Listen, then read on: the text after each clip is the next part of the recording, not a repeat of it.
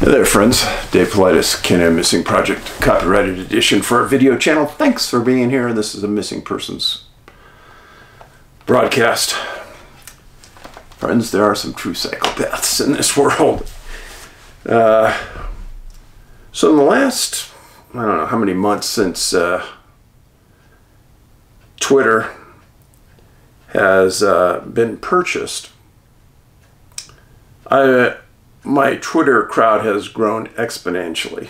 It's grown by over 1/3 in just a short period of time. I have a little over, I think, 41,000 followers on Twitter. And Twitter isn't the space it used to be. I got to tell you, I get very little hate mail on it. It's a very sullen crowd of individuals that are generally super polite. Well, a couple days ago, all of a sudden, my Twitter goes down. Now you post a couple things a day there. David Paulides at CanAm missing for Twitter. And it freezes up. I can't get on, I can't post, I can't do anything. I was taking a long drive that day, so I didn't get to it till later that night. And I get back on it. I log out, come back on, do what they say to do to get the access again. And Twitter advises me that somebody hacked my account. Somebody from Georgia. They actually named the city in Georgia. And psychopath. It's a psychopath. Who would do this? I'm a nobody in this world. There are people that have millions of followers. I don't have millions. It's just me. And some followers. Big deal. Nutcase. I'm lucky because I have a relative in the Secret Service. And the Secret Service is the ones that do all the investigations into hacking, stolen identity. And that's what that is. It's an identity theft issue. So I called him up, told him what I knew, and he said, Dave, we can file a subpoena against Twitter, and within hours we'll know who this person is. And then you and I will talk and see what you want to do. I said, okay. So, and I'm not going to say a lot right now, but I've had probably the same person, and we will know soon, if has tried to hack my emails as well. What's the point? Really, what's the point? I mean, you've got to be really some boring person to want to look into somebody else's or take control of somebody else's account. Apparently this person took over my Twitter account and sent some nasty Twitter messages to other people. And when I finally took control of the account, explained to everybody what happened, and people did say, yeah, they got some bad messages. So, and they said, yeah, we knew you wouldn't have said it. No, I wouldn't do that, but this fool did. So, for what it is. Now, on the opposite end of the scale, the other day in the mail, I got this letter. It says, greetings, Dave. Let me introduce myself to you. My name is Mark, and I'm an American living in Finland with my Finnish wife and our 4 kids. My wife and I met on a Christian dating website, and it was a fairy tale romance. We lived in Niagara Falls for a few years and then had a wonderful opportunity to move to Finland. That was 16 years ago. Some of my friends thought I was crazy to leave the States, but I love adventure, culture, and travel, and I could not miss the opportunity for myself and my family. Finland is an amazing place to live. Everywhere you go, there are gorgeous forests, lakes, and stunning natural beauty. You can see deer and moose at any time, and wild reindeer in Lapland in northern Finland. There's so much opportunity and support here for success in your life. It can be achieved if you're driven and a hard worker and honest in all your endeavors. Let me say this. Back in my days of coaching hockey and being around Ben and his hockey people, I met a lot of Finnish hockey players. Just like he said, salt of the earth, great people. I would say I'm living in the American dream in Finland. My wife and I own a coffee house business called Valkoinen Puu, P-U-U, Valkoinen Puu, which means the white tree, inspired by a tree in our home. It can be currently found in 4 cities throughout Finland. Our business operates in our own bakery, food factory, and guest house. Past 3 years have hit the food industry very hard, with many restaurants having to close. We pivoted quickly, and through financial support by the Finnish government, we opened our food factory that produces our cafe, quality lasagnas for several grocery markets throughout Finland. Our company has been founded on our strong Christian values, and with purposeful thought, we use the best ingredients in our products. We support local businesses by sourcing from many local locations. All of our cakes and quiche are made with organic spelt. We believe in creating the best possible food. We always hope to inspire people with what we do. It starts first with our vision and then the respectful treatment of our employees. I would like to share some amazing opportunities that have blessed our company through our hard work in creating a brand that customers enjoy. We've had the opportunity to be on Finland's top bakery show in 2014, thanks to our customer who nominated us. Of course, I must also mention, in addition to the cafes, we also create and sell our own ceramics for our cafes to use for our customers. I want to thank you, Dave, for our service to humanity to get this truth out, bringing awareness to the people gone missing in national parks and forests. I recently bought all your books, 2 DVDs, and other goodies from the shop. Your movies are great. We have watched them all the time. If you have any listeners traveling to Finland, they are welcome to come and experience the lovely, relaxing atmosphere in Valkoinen Puu, cafes, or a book of stay in the peaceful guest house. Now, they sent me a very cool handmade cup with our favorite biped on it. And then they also sent us this sort of hot plate. It's really cool. It's got little cushions on the back, ceramic, with, again, our favorite biped in 3 different places. Very well done. Very well done, Mark. And we have a lot of fans in Finland. And people may say, well, Dave, it's kind of like buying your time. Well, no, he didn't buy my time.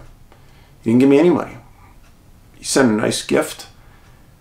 And when people are supporting us, I'm going to support them. So if I'm ever in Finland, I guarantee I'm going to their coffee shops and have some of that stuff. But there's a lot of nice people in the world. And when people work hard and build a business like that, I respect that. It's just me. Okay. Now the first note caught me by surprise. See if you guys have experienced this as well. It says, Dave, Facebook won't let me share your channel shows. It says use of your URL goes against community standards. What the heck? This is a new one for me, Michelle in Boston. You guys ever had that happen? First time I've ever heard that. Okay, next one. On 3 of my email accounts, we have several email accounts for shipping, for all kinds of things. But I'm going to read this to you because I don't want you to be a victim of this. My name is blah, blah, blah. I'm from Syria. I'm interested in buying properties and other investment in your country through your assistance if you can help me. I would like to learn more about your country's culture and other interesting, lucrative business in your country. I would like more information about these projects so I can learn more about the investment project in your country and clarify your plan. I was a businesswoman in Aleppo before the Civil War. My business has been destroyed by the war. Our economy has collapsed.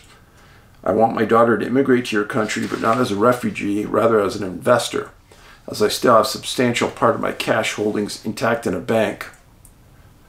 So stop right there. I dealt with this as a law enforcement officer back in the day. And I know still a lot of innocent people get victimized by these things. If you get an inquiring email from anybody asking you to do anything, Be cautious. Never, never pull money out of the bank for anybody. I don't care what they say, unless you know them personally. There's so many scams out there. You know, help, I'm in a foreign country. Please help me, I need some money.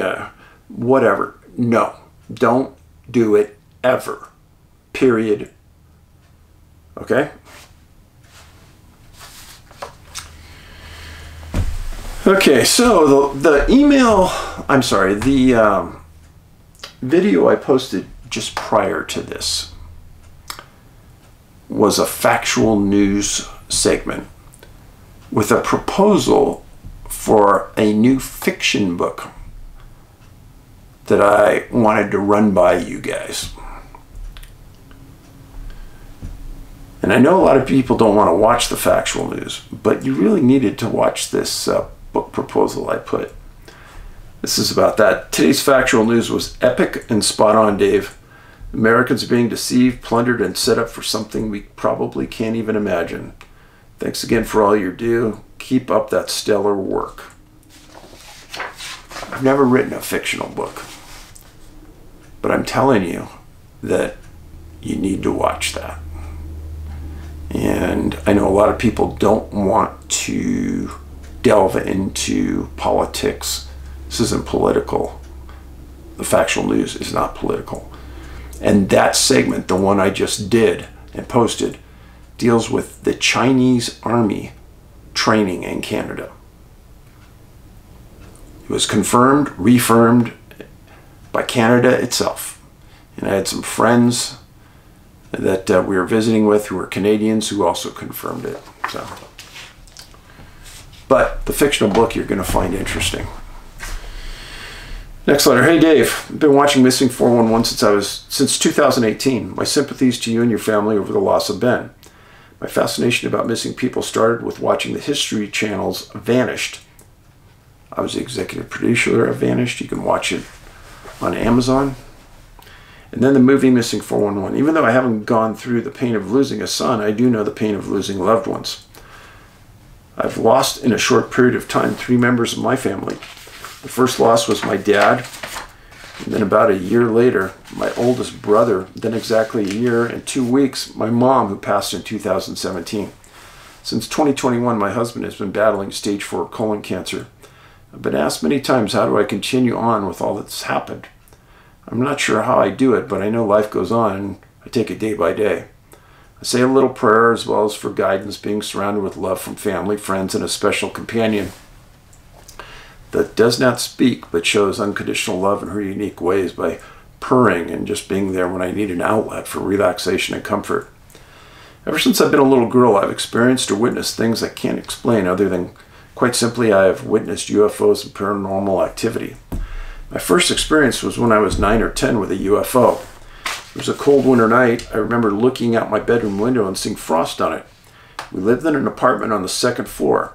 My bedroom faced the street, and across from us was a senior complex. There was a forest behind the complex. As I was sleeping, my room became suddenly bright with a light that shone in my bedroom. Confused, I got up to take a look outside my window. There, shining through the trees, was a big round light. It was as big as the full moon, but it was shining bright and moving slowly from left to right. As I watched it, I didn't feel scared, just curious as to what I was seeing. Then suddenly, as if someone had turned the light switch off, it disappeared. It was some years later that I talked about it, or what I saw that night, to my family. I didn't care if they believed me, what I experienced. All I know, what I saw. Just curious if you get any information about UFO sightings in central and northern Alberta. Please give Huck a belly rub for me and for my beautiful fur baby Montana, who watches Missing 411 with me. Thanks, Dave. Take care of your time. Hey, Montana. Little scratch. Yeah, Huck, that spoiled little brat dog. No, just kidding. She gets more belly rubs than any 10 dogs you probably know. Today, so last night it snowed about 6 inches here. And Huck is the happiest dog in the world. when you let her bound around in fresh snow. She'll run around, and it's like the bottom of her mouth is a shovel, and she'll just scoop the fresh snow into her mouth, and they just run like a wild woman. And it's quite a sight. Next letter. Hey Dave, you recently asked folks to tell about their experiences with orbs. 3 months ago, I woke up at 4 a.m. very restless. There was an orb on my bedroom wall glowing green and blue. It changed from green to blue every 20 seconds. It's about the size of a softball. I could see shapes and shadows passing in front of the orb. It kept changing back and forth from green to blue for maybe 20 minutes. It disappeared all of a sudden. It did not give me a sense of fear. It was just there. It stayed in the same spot the whole time. I was frozen in amazement. It never occurred to me to grab my phone and try to record it. I've seen all kinds of weird stuff for years inside the house and outside. Much more than just orbs are out there, but you already know that. Thank you for all your hard work and research into many things going on around us that we don't know much about. I did a search into blue and green orbs. All I got was some new age explanation that made my head spin. My name is Ben. I'm disabled, and I have lots of time to look into these weird things. I've had many experiences that they call sleep paralysis. Pretty sure it's not what my doctor told me it was. Jesus has delivered me from evil spirits. Thank you, Jesus. Thank you, Ben. Next one. Hey, Dave. Name is Steven, and I live in South Carolina. I've been an avid fan of your videos, docs, and books. I just finished your first 2 books, and I have a question for you that deals with prescribed burns. Unless I've missed it in one of your videos or books, please correct me if I'm wrong. You have not mentioned anything about the national parks or forests conducting controlled burns that have disappearances. 100% correct.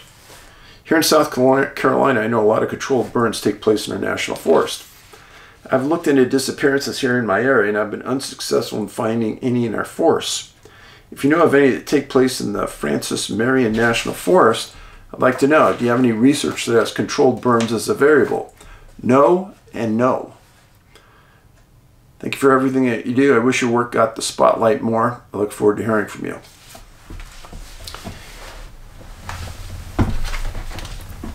I wish your work had the spotlight more. You know, we talk about this a lot. For work that just cites facts with no theories, with no wild, outlandish claims, it's kind of surprising, isn't it? No media, nobody wants to touch it. But you got to remember something. Media isn't what it was 40 years ago, 50 years ago. There are really no more investigative journalists. There's nobody doing hard-hitting journalism anymore. So stories like mine are going to be touched on in media such as you're watching right now. But as far as mainstream media, no. The only other thing you're going to have is everybody in the world copying the cases that we research and talk about. And that is pretty frustrating. Okay, hey Dave. Just watching my Bigfoot lesson and the stories from Pennsylvania. Wow, I was reminded of something I saw a year ago but never talked about because nobody wants to listen. Ha ha, you're the lucky one. It was early September, about 2 p.m. I was sitting in my living room watching TV when I heard what sounded like a car backfiring. We also have quite a few knuckleheads that think making a big noise with their bikes and autos makes them look cool. Anyhow, it caught my attention. In front of me was our big picture window facing the street. So I stood up to see what I could see. The noise was louder than usual and kind of different. I yelled at my husband John, who was lying on the couch, to get up. Come look at this. He mumbled something. Dave, about 30 round glowing gold balls were rolling down the street. They were the size of soccer balls. The gold emitted light that seemed to streak behind them as they rolled, as one might depict movement in a drawing. The balls made no sound and hovered just above the asphalt, moving, rolling fast. One kind of bounced, becoming separated from the rest, and after 2 more bounces, bounced off into the far side of my yard. The entire episode lasted mere seconds, although watching them I felt like time stood still. I was fixated and couldn't move, not even to reach down and grab my phone from the end table to take a photo. I then rushed out to find one that had bounced into my yard. The only sign that something could have done that was some slightly crushed bent foliage that borders the street where there's no sidewalk, but no gold ball. My street is long and I have a clear view down to the end, but saw nothing. Judging on their speed, I think they would have been rolling still near the end. Well, that's it. I'm the only one who saw it. I reported it to MUFON, and a few days later got a call from a guy following up on my report. He says it wasn't ball lightning, but had no idea what it was. A real moment. I love your channel, Dave. Keep on doing what you're doing. You do it so well. Give Huck a pat on the head and a belly rub. Give Huck a pat on the head and a nice belly rub for Angie. Ha ha. Take care. Funny. So you are going to be the first ones to hear this. Everybody knows I've been a MUFON investigator for 21 years. And I've had a lot of articles published in their newsletter. Well, I'm going to be one of those keynote speakers at their World Symposium in Cincinnati this year. And if you just Google MUFON, M-U-F-O-N, Symposium, you'll get to their page. And it's in Cincinnati. It's a big deal. And I've spoken one other one maybe 4 or 5 years ago. This one's going to be big when I talk about it. And I'm going to talk a lot about the movie, Missing 411, the UFO Connection. So I'm excited about it. It's one of those conferences that is exceptionally well done. And I like it because there are tons of super smart people in the audience.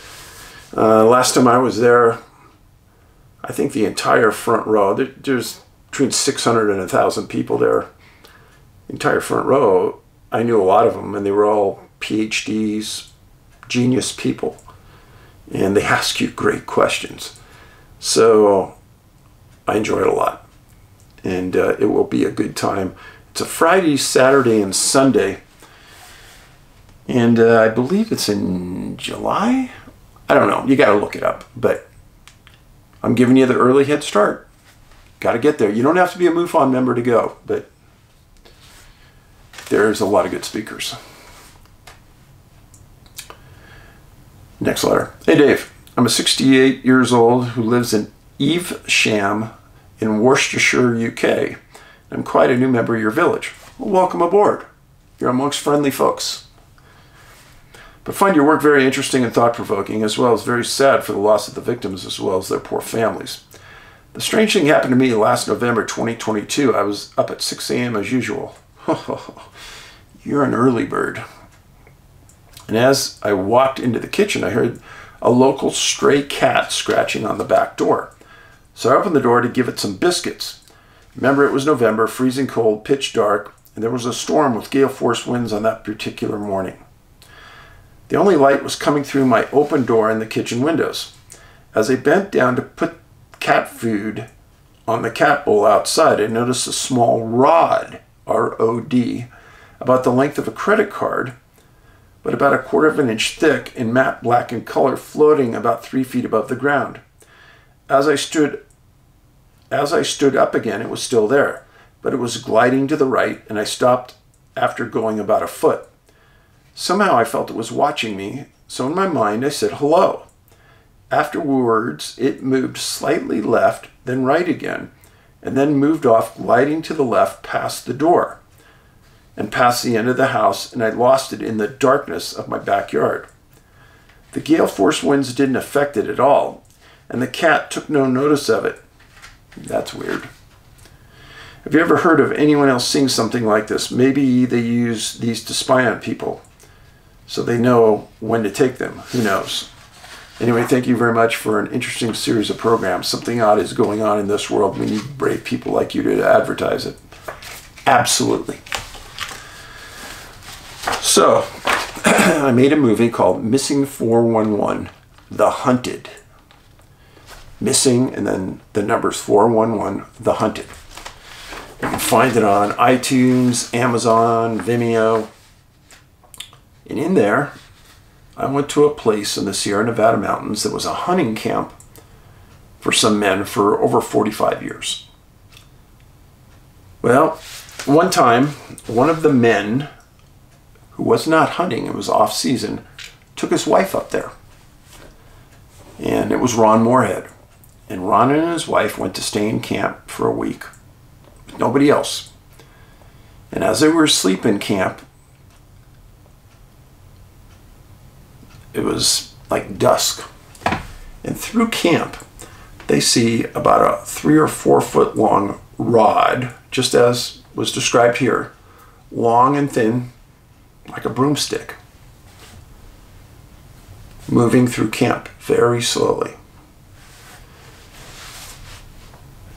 Ron said that he couldn't believe it when he saw it, and it was just one of the many things that he had seen in that camp over the years. He said it moved around trees, so it moved with thought and intelligence, and then it went a short distance and they lost sight of it and it was gone.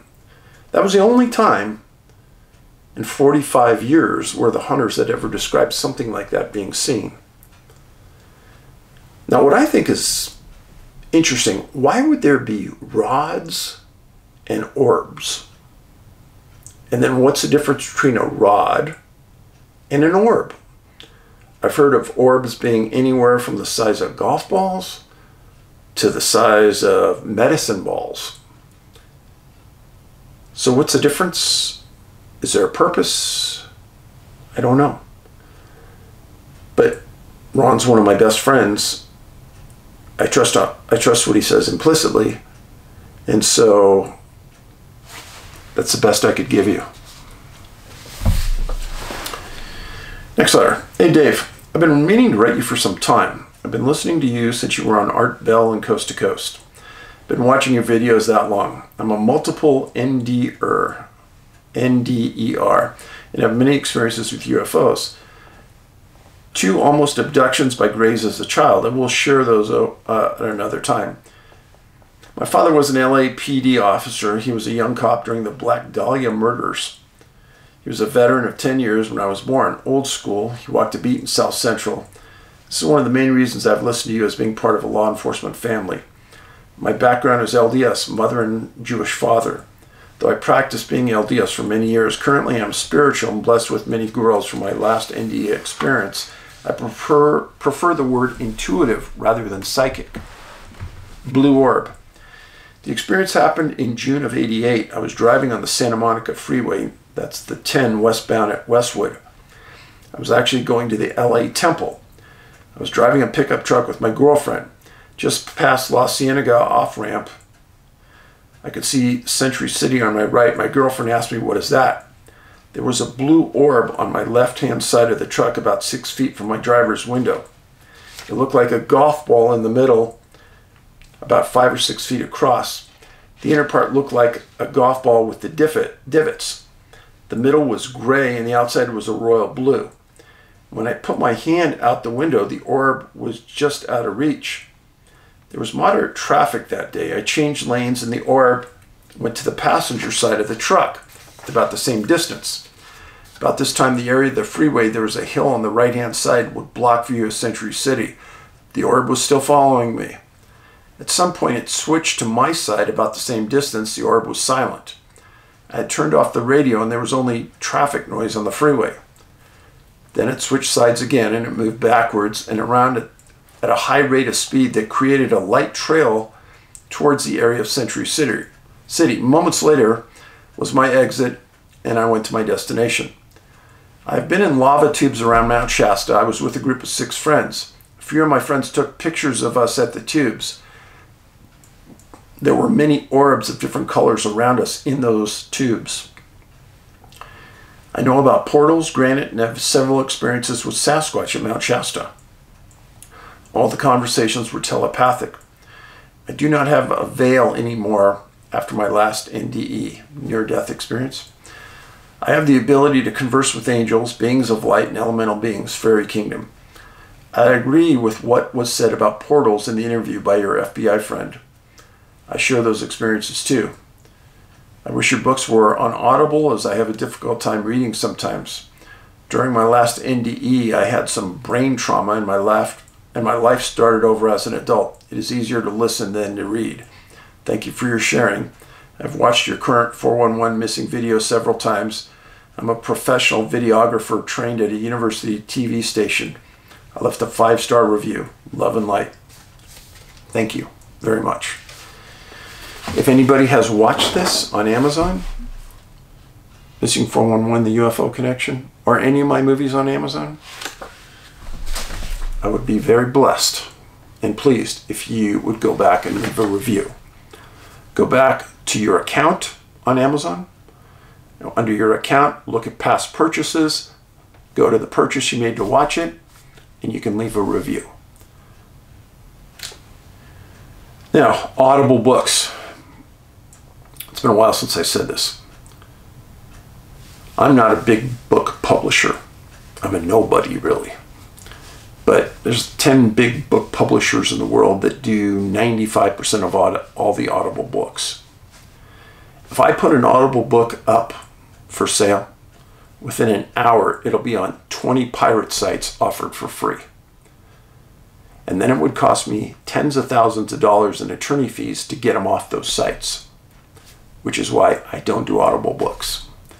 Now obviously, if I was one of those big publishers, they've got a big staff of attorneys, it's not a big deal. Of course they'll do it.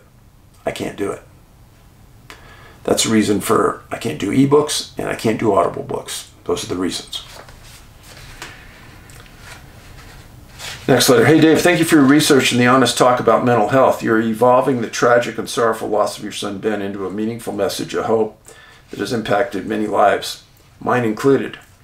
My heart is grieved with yours, and I've cried when you couldn't hold back the tears. Continue to stand strong and know that you are loved and respected by villagers. Your message matters. Question. Have you heard of telepathic communication occurring in Bigfoot counters? Yes, I have. I'll attempt to relay my experience as briefly as possible about possibly walking into Bigfoot territory and what was communicated. Around 73, I was 11 years old and camping with my dad, mom, and brother in the endless mountains of Pennsylvania near Gibson, South Susquehanna. This was a very, very rural area at the time. The campground was rustic, just camping with no amenities for entertainment or special activities. My dad asked the campground owner about hiking. He told us there were no houses or farms for miles behind the campground. There were no hiking trails. He also said it wasn't a good idea to head into the forest and we should stay around the camp. My dad said he knew how to find his way in and out of the woods, and later he and I went off for a hike. About a quarter mile in, we kept hearing a sharp whack like a gunshot, but my dad said it was probably someone chopping wood. The sound got louder and louder the deeper we went in, which was odd since no one lived back there. I mentioned to my dad that I felt like we were being watched. He agreed, and he said he felt the same way, but we kept going.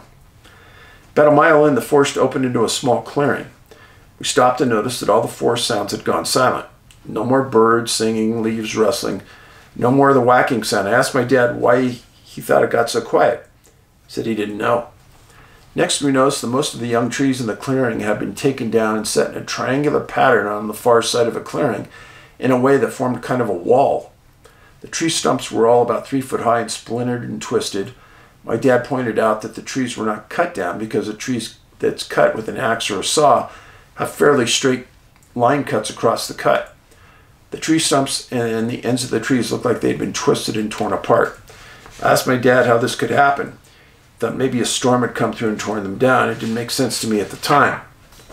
Strangest of all were a couple of young trees that were suspended in the forks of other trees. One about 10 feet long, rested in a fork a good 20 feet off the ground. Second was about 15 feet long and balanced in a tree fork 10 feet above. The young tree was perfectly balanced in the fork with one end about 6 feet off the ground. The tree slowly teetered up and down a few times, then it came back to rest in a perfect balance. I said to my dad, "The wind didn't do this. Someone put it there." Just then a sharp whack sounded nearby and startled us both, and we decided to leave. Heading out of the clearing, we stopped to look at something in the base of a large tree. Don't recall what it was or what caught our interest, because what happened next was terrifying. Small stones started flying around us. At first I thought it was acorns or walnuts falling out of the tree, until a rock hit my dad and another about the size of a $50 landed at my feet. He looked around but couldn't see anyone and quickly decided time to get out. The feeling of being watched was incredibly tense. I felt certain I would see someone standing back in that clearing if I turned around, and my curiosity got the better of me. As I turned, I was startled by something unseen that screamed in a harsh, guttural voice, "Leave now."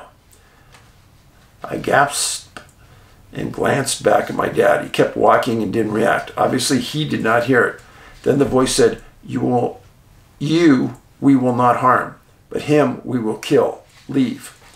Absolute terror gripped me. Started to cry and ran to my dad and grabbed his hand, saying, "Hurry, don't turn around." We half ran, half walked out of those woods. As we put some distance between us and the clearing, we started hearing birds and normal forest sounds again. It was rough ground much of the way, but we barely slowed down enough to reach the dirt road that led back to the campground. Before we reached the camp, I told my dad that I'd heard, and he believed me. Perhaps it was because my terror was real, and perhaps it was because he knew I didn't make things up. I made my dad a promise we wouldn't go back in those woods again. I've heard Bigfoot accounts of wood knocking, tree structures, and rock throwing that leads me to think that we may have stumbled into their territory. But have you ever heard of any kind of telepathic communication? It is baffling to me, even though I was young. I don't believe I imagined it. If you get the opportunity to read this, I'd appreciate your insight and comments. Like some others that have written to you, I've had a number of unusual experiences over my lifetime, and perhaps another time I'll relay that tie that goes into your research. Thanks again, Dave, for your work and missing people and the associated books, videos, classes, etc. I've followed your work since your first appearance on Coast to Coast. Also, Missing 411, the UFO Connection, is excellent. I've watched it 3 times. What incredible work and a thought-provoking film. Kind regards and many blessings. Telepathic communication. Here's what I have to say about that. First of all, nobody can claim that they know for 100% fact where they're getting these communications from. Could it be Bigfoot? Sure. Could it be demons? Sure. Could it be aliens? Sure. Could it be something else? Sure. So when people say, "Oh, I got a telepathic communication from Bigfoot," I always question that. And I'm not calling them liars. I'm questioning how they know it came from a Bigfoot. How can they be sure? That's all. But if it was me, and it got quiet like that, I've told you what I've done before. It's only happened to me once with another man much more experienced in the woods than me, and we sat on the other side of a giant Douglas fir tree for about 20 minutes until a sound came back. Then we left. And we were armed to the hilt that day. But very strange. So, 3 missing persons cases today. And I got to tell you that they're unusual in that they concern me because the stories, you're going to see why I'm saying that. But first, I'm going to read this to you. While I was doing research on missing people, I came across this. It says, "Hunters find missing link. April 14th, 1909. They claim they shot a beast that walked like a man. Mexico City, April 14th, dateline. What the Tutaloma in the Altar district look upon as a missing link between man and the anthropoid ape has just been discovered by 2 vaqueros who claim to have killed the monstrosity in self-defense while hunting. Indians who have seen the carcass of the beast identify it as a traditional nahua, or Aztec beast. The animal is the size of a large dog and without hair except on the top of the head and the tip of the tail. Its complexion is not unlike that of a dark Indian, while its skin is wrinkled and roughened like that of one long exposed to the weather. The hair on the animal's head is a distinct auburn and bristles out in a shock like that of one being unacquainted with a comb or a brush.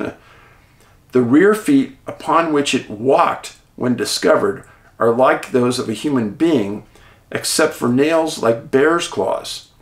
Its front feet are like those of a dog.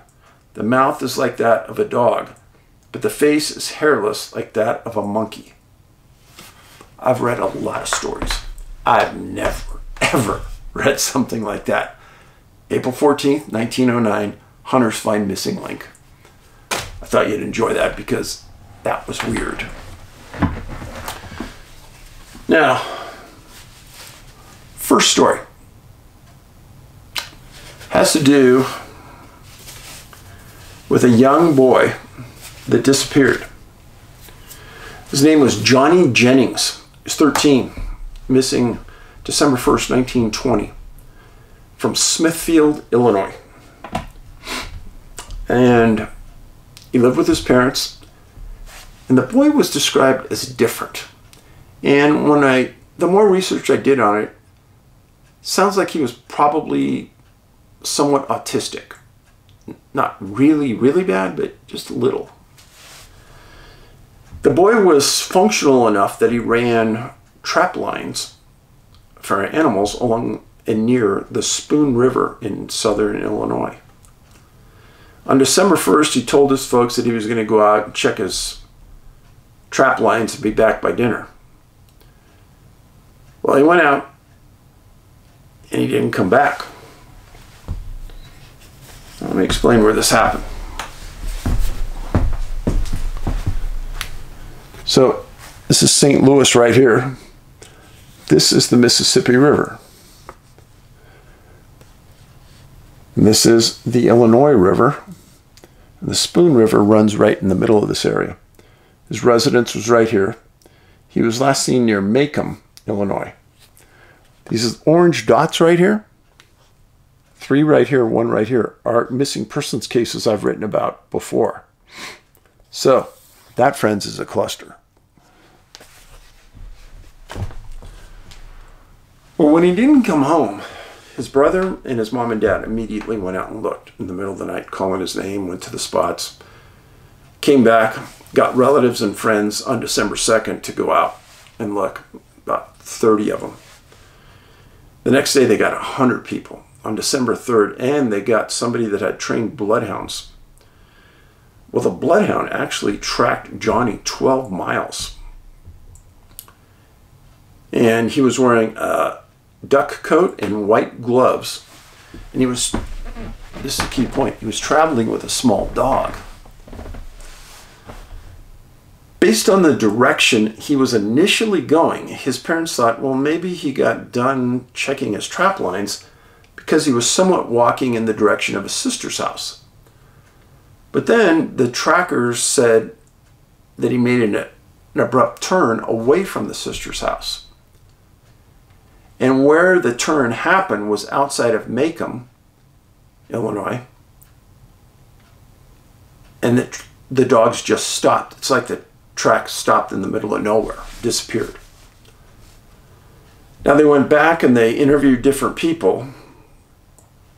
And when he was seen near Macomb, people said that the dog was still with him. Parents were interviewed and said that there's no way he'd ever run away. He loved his parents, loved his brother, loved his life, didn't have any problems. A local sheriff investigated, validated he had a great house, people loved him.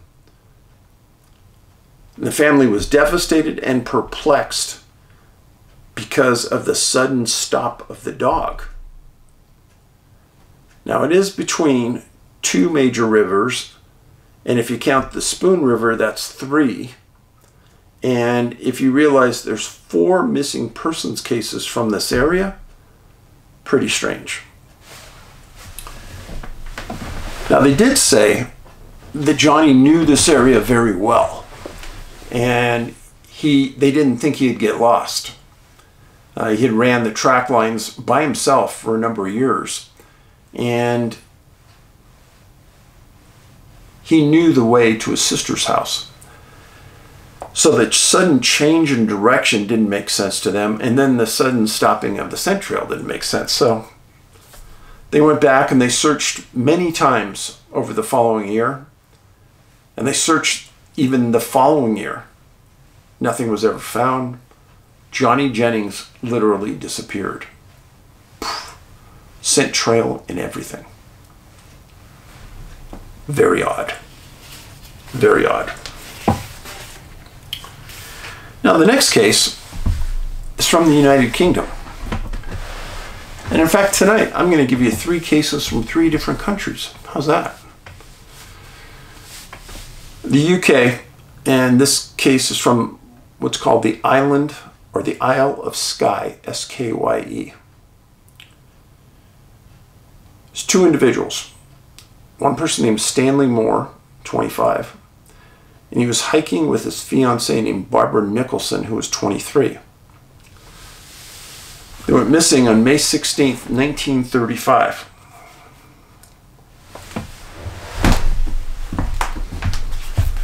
Now this is the Isle of Skye. They were staying at a location here in Broadford, and they were going to hike into the Cullen Hills. Hold that thought. Now, Stanley was a railway booking clerk at Penrith, and Barbara was also from Penrith, and they were engaged. It was stated that they loved each other immensely. They were looking forward to getting married, and they thought that taking this hike would be a good, clean way to have fun and see the countryside. Well, they left Broadford, and they were supposed to be back in 2 days, and they weren't back. So immediately, some people from the city went out looking for them. Well, 3 days after they disappeared, Barbara's body was found laying over a boulder adjacent to a creek and a small waterfall. Now, while Barbara and Stanley were gone, strangely, it snowed a lot. Now, Barbara's body was found over a boulder with no shoes, no stockings, and a small wound on her head. And her skirt was on the opposite side of the creek. Now, you have to think of the time on this. Now, if people were going to take a 4 or 5 mile hike, nowadays you wouldn't be in a skirt with stockings. But back in the day, that's the way you hiked. So not having stockings, not having your skirt on, doesn't make any sense.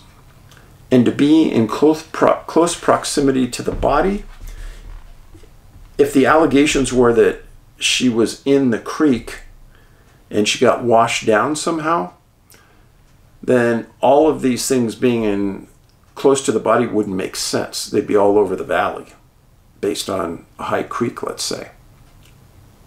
But she's found, and there was no cause of death.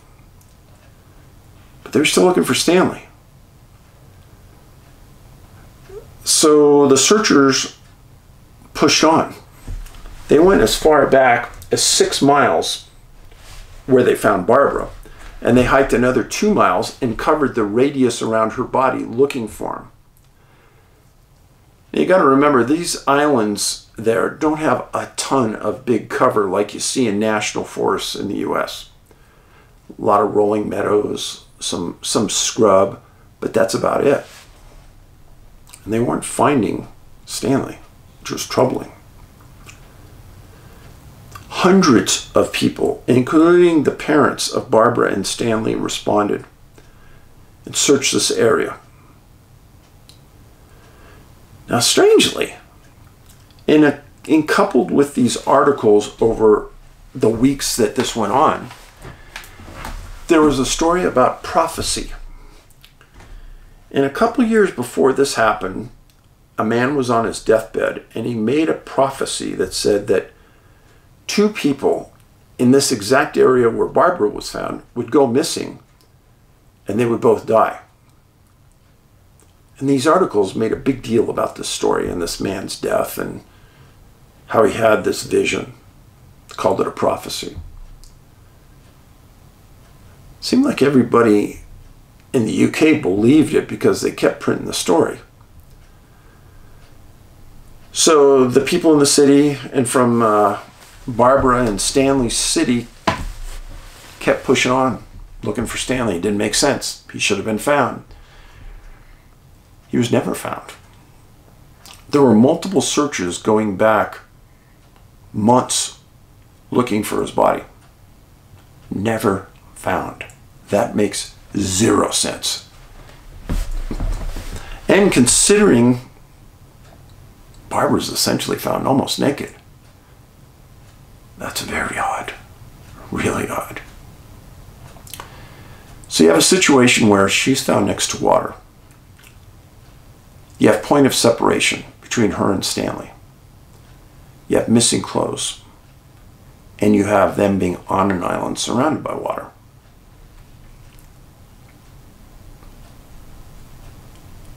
Question comes back and was posed in the article. Could she, and they pushed this theory hard, is that she was looking for help coming back to the city after he was injured. I read dozens of articles. I have no idea where they came up with this. There's no evidence that this has happened. There's no evidence that she was looking for help. There's no evidence that he was injured. I said, man, that's a complete break in logic to think all this. But the articles went on to say it. Long and the short of it is, it's quite a mystery how Barbara died, because I searched and I couldn't find a reason. And it's quite a mystery why her shoes, clothes were all off her body. I don't understand that one either. That was Huck saying hi. So let's have a look at it again. From Bradford, where they started their hike, to where her body was found in the Cullen Hills is 6 miles. And that's the area that they searched for Stanley. Never found. Island of Skye, or Isle of Skye. Next case. Involved a man by the name of Edwin Exton, British Columbia, Canada. Went missing June 18th, 1928. He lived in England, and he was visiting the British Columbia. He was from Faversham, and he had come to America with a friend of his that he had fought in the Great War with. And they were buddies. And they were staying together at a local establishment when Edwin said he wanted to hike up this one creek and just see what was up there, get some exercise. And his friend said that he was going to stay in and wait for him to come back. It was just going to be a one-day hike up and he'd come back. This was near Powell River, British Columbia. And Edwin was hiking up a creek called Suicide Creek.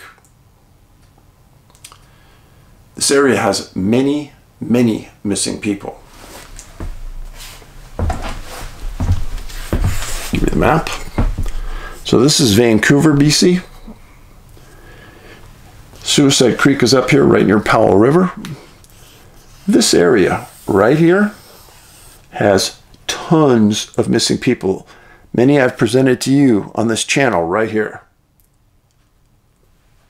Suicide Creek.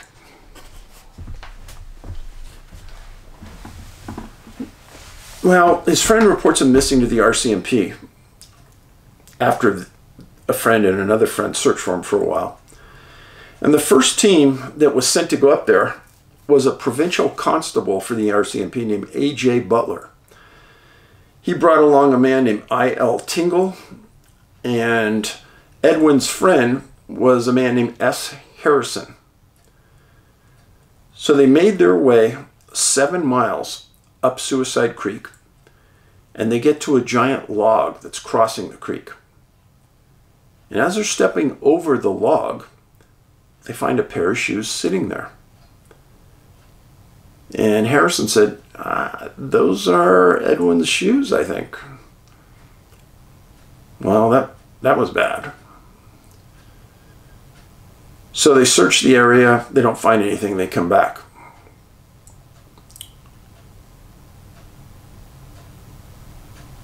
So A.J. Butler, the provincial constable, gets more help. It says something odd is going on. We're going back in there. So they went back in again, searched a wider area, didn't find anything.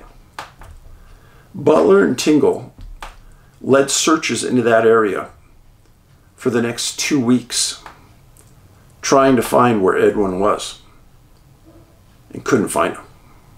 Couldn't find anything else to show that he was even there. And they gave up. They called Edwin's parents in the UK. They explained that he went missing, couldn't be found. Parents were devastated. Now here's what I want you to think about on this. Why would somebody take off their shoes in a creek in June? It's not a hard thing to understand. Let's pretend for a while. Say you're not used to hiking, got a pair of shoes, you hike 7 miles up, feet kind of hurt, got a beautiful creek there, take your shoes off, rest your toes and your feet in the creek. Makes complete sense to me. But, big but here, I am not walking into the woods without shoes. Sorry, that dog don't hunt. And I don't think Edwin walked off into the woods without shoes. Because most people who don't normally walk in bare feet aren't walking far in the woods in bare feet. Stickers, rocks, a lot of things could cut your feet and hurt your feet. I don't think he would leave without them, let alone get very far without them. So the $1 million question is, where did Edwin go without shoes? And it's another one of those cases where water played a big role in this. His shoes are found right next to Suicide Creek. He's gone. No evidence where he went. Yeah, I call it strange. And when I read this, right away it hit me as odd. Sorry, just me. It does fit the profile, of course, and it's in a cluster of missing people in this part of British Columbia. That area of southern British Columbia has multiple clusters of missing people. Not only is Suicide Creek close, or is a body of water, but it's also close to the Pacific Ocean as well. The Strait of Georgia, which is right here, this is all the Pacific Ocean on this side of the island. This is Vancouver Island right here. Big giant island off the coast. And all of this area, going all the way this way, tons of missing people. The area kind of reminds me a little bit of Pennsylvania in that sense, with the numbers of missing people. And you know, the more time, this is a brand new case, no one's ever heard of it, Edwin Exton, Stanley Moore, Johnny Jennings. These are all brand new cases. Not in any book, brand new. The more I dig into British Columbia, the more I realize how many cases there must be that we don't even know about. And the surprising thing to me is, and I keep having to remind myself of this,